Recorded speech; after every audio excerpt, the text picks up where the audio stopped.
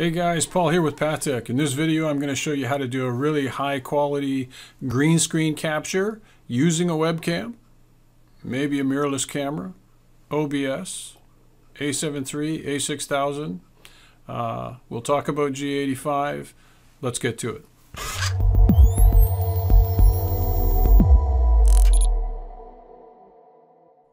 Okay, in this segment I'm going to record 720p at 30 frames per second. And I'm using MJPEG, and my audio is going through the Behringer. You're going to see 4 different colored backdrops. So we're going to see the quality of the green screen that we can get from 4 different color backdrops and the overall results when I export the clip to MP4. Let's take a look. Okay, so in this segment I'm recording at 1080p. I'm also in MJPEG, and I'm still doing 30 frames per second, and I'm going to use the same 4 colored backgrounds so you can see the difference. So let's take a look, and we can compare the 720p to the 1080. Okay, so what did we learn from this exercise? If you're trying to do green screen in Camtasia, and I'm using Camtasia Studio 9, I'm working on an i7 8700K PC with 32 gigs of RAM, and I've got Camtasia set to software mode. If you go into Camtasia's preferences, you have the option of setting to GPU acceleration or software mode, and I found the software only mode seems to work better. So what I found is, you see the 2 comparisons here. We got 720p, you got 1080p. 1080p is unusable. It's no good. So what I do in my day job when I have to record, I can use Camtasia to record 720p, and when you're looking at it full screen, it's not bad. But when you shrink it down to be picture-in-picture size in the bottom right-hand corner of your screen, it becomes very usable. And as you can see, if I scrub back and forth here on the timeline, so I'll start at the very beginning. There's the dark gray brick wall, and there is the pictures in the background. There's the abandoned building with all the green, the intense green, and then the blue. The fringing is not bad, and now if I simply take the green screen and render it down and move it into the bottom right hand corner and play it. We're going to record 720p at 30 frames per second, and I'm using MJPEG. Just stop it there. Let's make it more realistic. I'd probably size it up to about there. Again, my audio is going through the Behringer. You're going to see 4 different colored backdrops. Now, I'll be totally honest with you. If I zoom into 100% right here, and let's move this over, you can definitely see the green fringe, okay?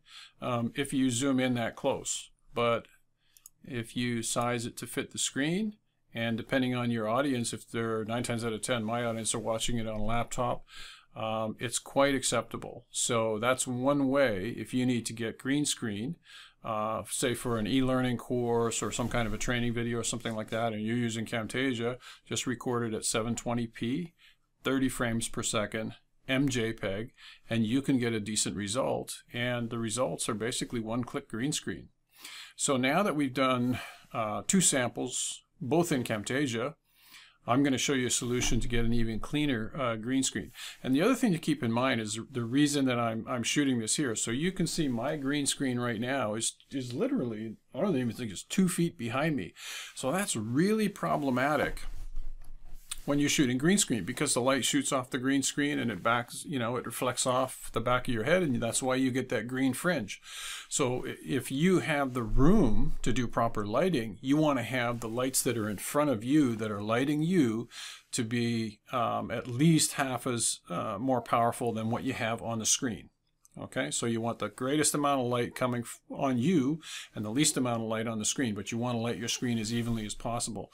And so I'm doing everything here within like 2 feet in front of me and 2 feet behind me, and I just have 2 Godox LED panel lights to do it, and I'm still getting acceptable video, acceptable green screen. So that's pretty impressive.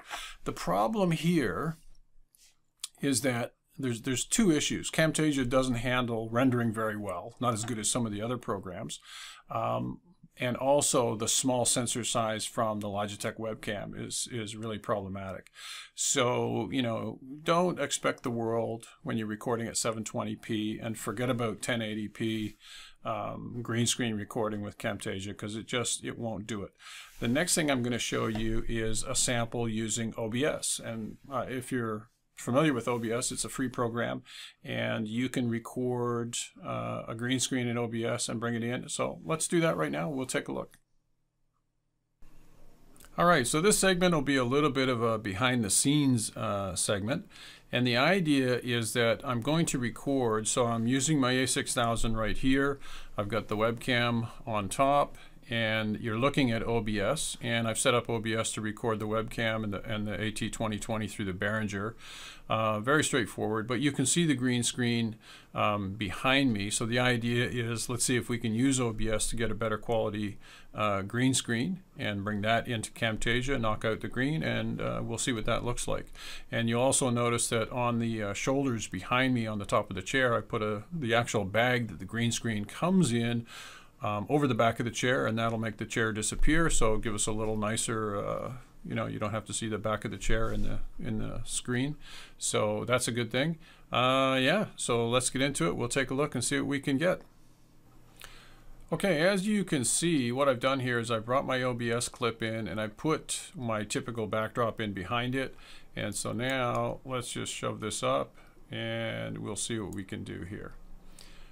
Okay, so if I take my crop tool like so, just to show you,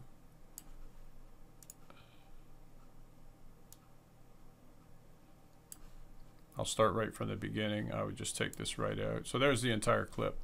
And all I've done is come to the top of Camtasia, selected the crop tool, come over to the handles, like so.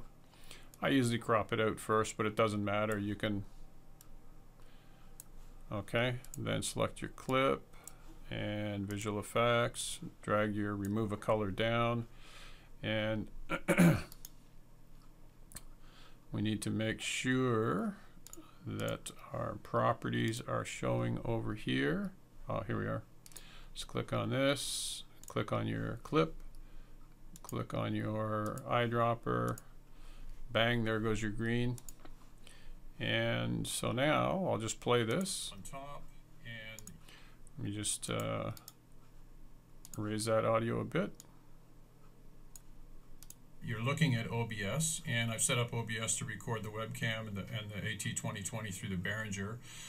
Very straightforward, but you can see the green screen behind me. So the idea is, let's see if we...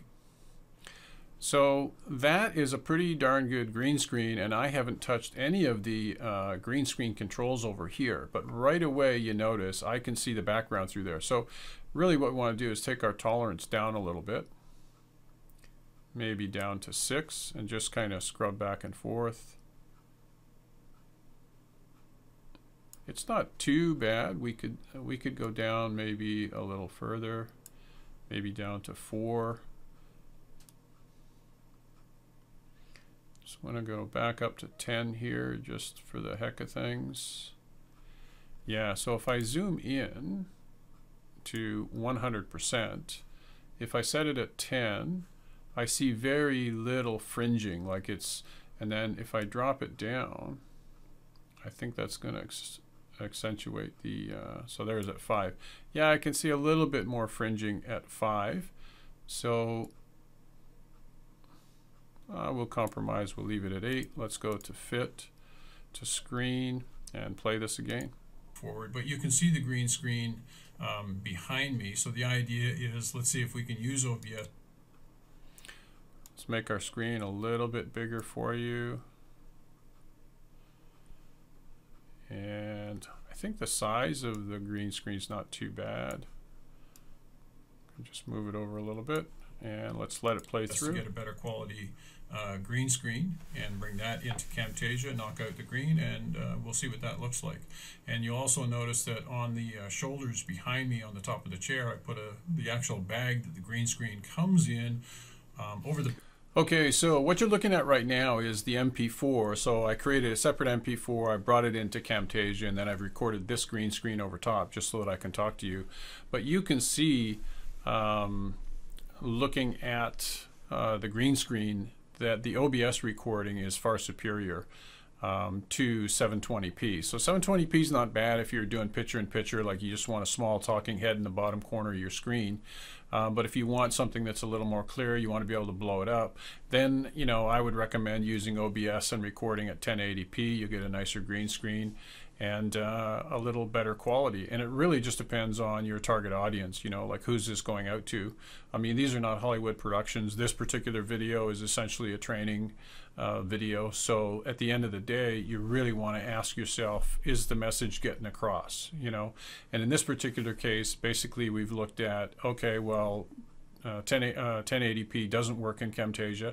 720p at 30 frames per second does work. You can create that in Camtasia and get a fairly good result. If you want to improve the results, then record your video in OBS. And now we'll take a look at the next step, and that is substituting a mirrorless camera instead of your webcam. And we'll take a look at the quality of your green screen when you go that route. Okay, so in this segment, I'm recording with my Sony A6000 right there. And my C920 has been moved over there. And so you can see the difference that we're going to get from a 1080p recording coming out of the Sony A6000. So let's have a look at that right now. All right, so in this segment here, we've got the original first recording that we did with the webcam, the Logitech webcam. And so if you look at it, you can see the green fringing, you can see the color in the shirt isn't too bad, but the fringing with the webcam is the issue, and it's because we're working so close to the green screen. And then we come over to 1080p in OBS, and the one thing I should mention is that these were just very quick. I didn't spend any time at all, hardly, tweaking the settings for the green screen. So I noticed there's a little bit of an issue here with the eyeball showing through from OBS, but that's very, very minor. So you're jumping here from 720 to 1080p. Spend a couple extra seconds here with the filters in OBS, and you get a good quality result, or a better quality result. And then when you jump over to the mirrorless camera, it's like, holy cow, the difference is night and day. More realistic color rendition, no fringing at all. Just a very, very almost undetectable green tint there. So there you have it, folks. 3 ways to capture green screen. Okay, in this final clip, I'm using my Sony a7 III, and let's see, my shutter speed is 60th of a second, and 60th of a second, and I'm at f1.8. And so I think, and the resolution is 4K, so this should be the best of the bunch, I would think, because it's a full-size sensor. So yeah, let's take a quick look and see how it compares. Okay guys, so we covered a ton of stuff in this video. Starting with green screen fundamentals, you want to have more light on you than what you do on the background, and the further you are away from the background, the less the possibility is that you're going to get the dreaded green fringe. But as you can see, or as you've seen in this video, even when the backdrop is 2 feet behind you, you can still get a decent result. You just have to consider who your target audience is, where your video is going to be shown, and what the quality is that you're expecting out of it. In most of the stuff that I'm building, technical training stuff, at the end of the day, we ask, is the message received?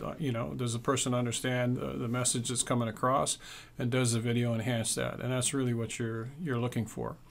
So now if you're going to record using Camtasia in 1080p, forget it. It's, I'm asking you guys, if you figured out how to get Camtasia to record properly at 1080p, and get a good result, I'd love to hear about it. But for the most part, I just record 720p, 30 frames per second, and I work with it that way. And then if I need some better quality, I can jump into OBS, or I plug in the Sony a6000 and get an even awesome result from that. So, and then stepping up from that, you're going to a7 III. So for green screen, the more resolution you have, the better quality, because the more pixels you have to play with, and the more adjustments that you can make in Camtasia. But the beauty of green screen in Camtasia, it's literally one click. with the exception of the A6000. I added a bit of hue adjustment there. But you know, it's just play around, get you're looking for a result that you're going to be happy with, that's going to meet the needs of your target audience, and it's going to get you to where you want to go. So thanks again for watching. I really appreciate it, and don't forget to subscribe and like, and we will see you in the next one. Okay, bye for now.